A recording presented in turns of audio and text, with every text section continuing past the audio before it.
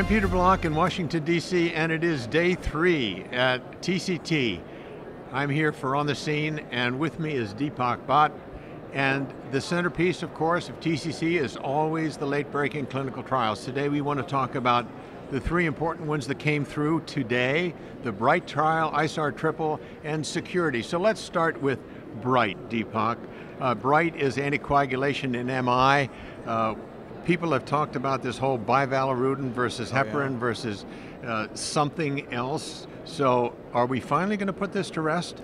Well, I don't know. I think it's a great trial. It is a STEMI trial and a non-STEMI trial. So patients having a myocardial infarction, undergoing PCI, randomized to heparin alone, heparin plus a 2b3 inhibitor, or bival.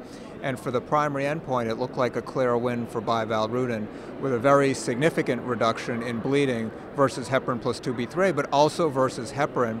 And this is despite the fact that 80% or so of the patients got a radial approach. Yeah, and you know, bivalirudin costs a little bit more than heparin, but repetitively, bivalirudin seems to be the winner in these trials. So can we finally say, look, can we get over it? Right, and here there was no excess in stent thrombosis. That had been a concern in a couple of the other recent STEMI trials with bival. So in this trial, it looked really good. Okay, so let's move on. ISAR triple. ISAR triple is an interesting trial, short versus long-term triple therapy in patients who have been stented with a drug-eluting stent, who also have AF and who need obviously to have dual antiplatelet therapy plus anticoagulation. Right. And ISAR triple tells us now that it really doesn't make any difference. Short-term, 6 weeks is as good as 6 months, and it is equivalent, doesn't make any difference.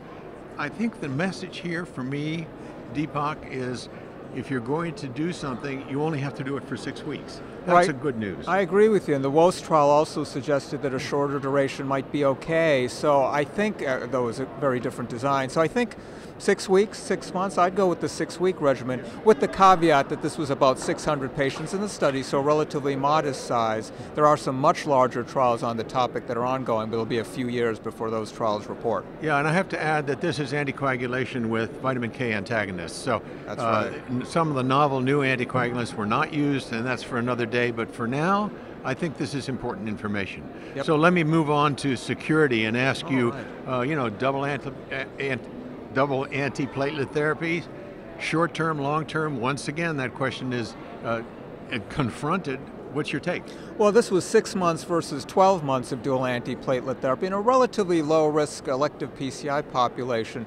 But within that context, there didn't seem to be any benefit of doing 12 months instead of 6 months. So, with second-generation drug-eluting stents. So, again, confirming a number of recent modest-sized trials, it doesn't appear that longer durations of DAPT are better than shorter durations, at least with second-generation drug-eluting stents in low-risk elective PCI. You know, I think we're learning that this long-term stuff that we all started out worrying about and saying, oh my God, we have to do it for at least a year, is just simply not coming true.